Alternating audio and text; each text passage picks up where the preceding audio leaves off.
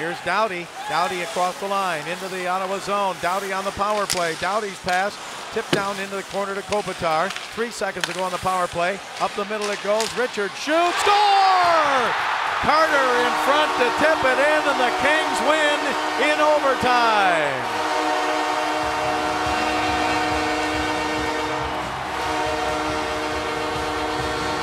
All night long, Bob, Mike Richards has been a factor in power play situations with fake shots. Cocking his stick and showing shot. That's so important. This time he elects to shoot and get it through. And Jeff Carter gets a stick on it. It was not, I believe, an official power play goal. That would be the stats. Who kind of cares about that? You really don't care. You'll see the movement of the puck doesn't look good initially. Then Kopitar gets it back to the middle. Look at here. Here's Richards. He's done this all night. Earlier elected to pass.